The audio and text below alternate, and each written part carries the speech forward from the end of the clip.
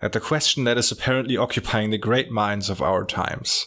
Was Adolf Hitler, the dictator of Nazi Germany, a socialist? Of course Hitler was a socialist. One only needs to look at the definition of collectivism and socialism to see why they are synonymous to each other.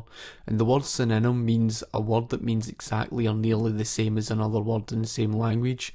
So basically the word shut is a synonym for close. Well, it's no different to the word socialism. Socialism is synonymous to the word collectivism. Now this is what it really all boils down to.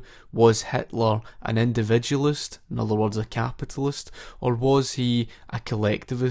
And that's not going to go down too well for you, is it? I'll talk about why I dislike engaging this discussion so much at the end, but for now... The reason why you don't like engaging in this conversation is simply because of the fact that Hitler was a collectivist and you don't like facts, reason and logic. I have to admit though that I was honestly baffled by some of the arguments here, because I think I have rarely seen this level of being highly deceptive or flat out wrong combined with a large dose of smugness. That's rich coming from someone as arrogant as yourself, but I'm not really that surprised, to be perfectly honest with you. Now let's see you try and deny the fact that Hitler was a collectivist. National Socialism, not democratic socialism like Bernie Sanders. There's a huge... One is fascism, right wing, one is not. They're both socialism. And he's right in what he says, because you can't have democratic socialism, there's no such thing. And the reason why it's an oxymoron is simply because of the fact that you're faced with the economic calculation problem and the knowledge problem, and this is something that's inescapable when it comes to socialism. Hitler used the idea of democracy, mob rule, to infringe on the rights of the minority. Again, I don't see what's so wrong about of what he just stated, because he's completely right in what he said. Hitler was a collectivist, and this is what collectivism's all about. Collectivism subordinates the rights of individuals and places the group above the individual, and this is exactly what Hitler did. This is exactly what socialism's all about. It's a question of, was Hitler an individualist, in other words, a capitalist, or was he someone who supported collectivism, in other words socialism? And as we know, Hitler was someone who favoured collectivism. He was strongly against the individual. Now, claiming Hitler was a liberal socialist is already a pretty hot take, since it's an oxymoron. You can certainly say that again. Stripping individuals of their individual rights, stripping them of their individual liberty, and then forcing them into a collective group, and then calling yourself liberal. Now, who was Gregor Strasser? He was the de facto leader of what one could call the more anti-capitalist wing of the NSDAP up until 1932. Due to the intentionally vague language of Hitler and the Nazi platform, a bunch of people flocked to the party, who Hitler himself didn't necessarily agree with politically. This led to strong division inside the party and to the establishment of two different camps. One was the group around Gregor Strasser and his brother, who genuinely saw capitalism as a broken system that needed to be replaced, and the folkish nationalist wing around Hitler, who didn't see it that way, and Hitler himself was always more interested in coming to power than in genuine policy goals of the party. I am a socialist, and a very different kind of socialist from your rich friend Count Reventlow, Adolf Hitler told Otto Strasser on 1930 in May 21st. Now, it doesn't matter about the quotes, put that aside for a second. What really matters is it all boils down to a question of, was Adolf Hitler a collectivist or was he an individualist? Well, let's look at the definition of individualism. Individualism means that it's the freedom of the economy from government intervention. It means that the people of society individually are free and economically independent to pursue their own economic goals and paths in the absence of state intervention. How the hell could you pass off Nazi Germany as being something individualist, or Adolf Hitler being individualist? This is the same Adolf Hitler who nationalised the automobile industry in Austria, had centralised newspaper and radio so that he controlled what people would listen to and what people would read. The same Nazi Germany that nationalised education and nationalised the likes of the healthcare system, etc., and even nationalised the churches in Austria. How the hell did you draw to this conclusion that all of that nationalisation and political centralisation somehow became the definition of individualism? The fact of the matter is, you're being contradicted by the definition of individualism. And why do I point that out? Because like I've said about 1,000,000 times, no one can ever pull capitalism outside of individualism and throw it under another word for socialism. Anybody who tries to redefine capitalism and pull it outside of individualism and throw it under a word such as collectivism are completely irrational. Capitalism's an individualist system. This isn't an opinion, it's backed by fact. It's an antinomous system. Do you even understand the definition of the word antonym? This is the same Nazi Germany that subordinated the rights of individuals and forced everybody into a collective group under a dictatorship. Yes, there was an element of capitalism through privatisation, but what you completely ignore is the fact that capitalism is about the market that regulates itself. Capitalism's not about socialist government regulation, such as your socialist price controls, socialist protectionist tariffs, etc., etc. Capitalism's about the freedom of the marketplace, defined under individualism, the freedom of the economy, the freedom to trade, the freedom to do business, the freedom for the market to regulate prices itself, not about some central government controlling and directing the economy. And here is the definition of socialism here. Socialism means, among other things, using political agencies to provide goods and services that otherwise would be provided privately in the marketplace. In its most extreme form, socialism means government direction of the economy as a whole. Socialism, in its milder expressions, takes the form of nationalized industries, the Chilean copper mining industry under Allende, Pakistan's petrochemical sector, and heavy industries under Bhutto.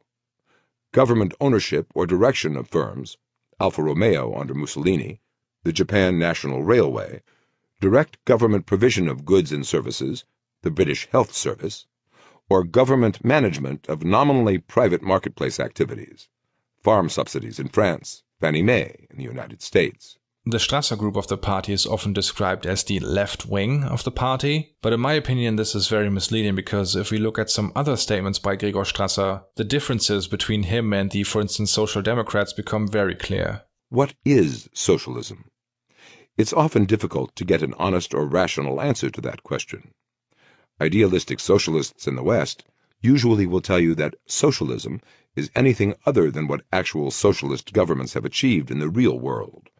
What is important to keep in mind is that socialism is not a particular set of political conditions, but a specific kind of economic arrangement.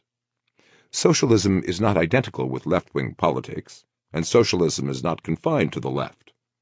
The various kinds of political systems that have arisen from socialist economies, from Soviet authoritarianism to India's licensed Raj, are in no small part responses to the inadequacies and contradictions inherent in socialist systems of production and distribution. Taken from the same pamphlet of which Crowder got the other quote from, "The spirit of our National Socialist idea has to overpower the spirit of liberalism and false democracy if there is to be a Third Reich at all. Deeply rooted in organic life, we have realized that the false belief in the equality of man is the deadly threat with which liberalism destroys people and nation, culture and morals, violating the deepest levels of our being. We have to reject with fanatical zeal the frequent lie that people are basically equal, and equal in regard to their influence in the state and their share in power. People are unequal. They are unequal from birth, become more unequal in life, and are therefore to be valued unequally in their position in society and the state." Not very egalitarian there. First of all, socialism's got nothing at all to do with liberalism, as socialism seeks to abolish private individual ownership of property. Therefore, you're against individuals' rights and individuals' liberty. Secondly, this idea of egalitarianism, that's all it is. It's an ideological point of view from your view of socialism. Everything is down to theory when it comes to people like you. Never anything at all to do with the real world. The real world of socialism is exactly what we saw in Venezuela, the Soviet Union, North Korea, Cuba, and all of these regimes, and what we've seen in every single one of them is a dictator and a 1% elite where everybody else lives in extreme poverty. That's the real world of the socialism we've seen. You socialists don't understand the difference between theory and practice. Everything when it comes to socialism to yourself is down to a cardboard box. You try to fit socialism around purely based on theory, and you completely ignore human nature. You completely ignore economic reality. There's two things that defy you. Number one, individuals make up society and individuals have self-interest. And number two, the economic reality that you're faced with the economic calculation problem and the knowledge problem. I'd like to ask you to take a look at the amount of time of this video that has already passed. And now consider that we're not even at the historical arguments yet. It's just the setup that requires so much cleaning up that it could be a video on its own. I hope you can see why I was hesitant in making this video, because honestly, all you can do is laugh. No, what's laughable is the fact that you try to pass off Nazi Germany as somehow anti-socialist, despite the fact that nationalised education, healthcare, churches, the automobile industry, politically centralised the likes of radio and newspaper, even although political centralisation is a big part of what defines collectivism and socialism, and the word collectivism is synonymous to the word socialism, but most importantly, it's the way you try to pass him off as if he favoured capitalism, even although individualism is all about the freedom of individuals of society, free from government intervention, essentially defining the free market system. You try to pull capitalism outside of what essentially defines it, and you try to redefine capitalism around fascism, because that's the type of dishonest, person that you are. By the way, the trade unions I just mentioned were destroyed by the Nazis and their leaders were sent to concentration camps. And from that point on, workers had no way of effectively negotiating better pay or working conditions. And like I said, Adolf Hitler abolished the Weimar Republic's trade unions and simply replaced it with his very own, known as the German Labour Front. The last point in this section of the article is that Hitler combated inflation that resulted from all the spending by not allowing wages to rise with prices, which is only part of the story. While price and wage restrictions did exist under the Nazis, the main tool in combating inflation was the introduction of something called the MEFO bill. Government wage and price restrictions does not result in lower inflation, so it doesn't combat inflation, it results in higher inflation, because the high price in the market was signifying that there's a shortage, when the government therefore tries to artificially lower the cost below market value, it results in consumer demand driving up in an area where there is an underlying reality of a shortage, which in turn results in inflation spiralling out of control. Which was essentially a second currency issued by a bogus company set up by the Nazis. This allowed them to spend vast amounts of money on rearmament without their surrounding countries being able to notice when taking a look at the state budget. Essentially it was just fraud, and when the time came to pay out the issued MEFO bills, the government printed money and went into a world war, in which they plundered the conquered countries to prop up their immense spending. Not sure what about that is supposed to resemble left-wing policy, but okay. All government spending is socialist, and we call it spendthrift leftism. When we speak about capitalism, it's about individuals of society free from government intervention having 100% responsibility over their own finances. Therefore, all state subsidies and all the taxation is of course socialist, and the only way the government can spend people's money is through taxing them. The government has to forcibly remove money from people's hands in order to pay for things.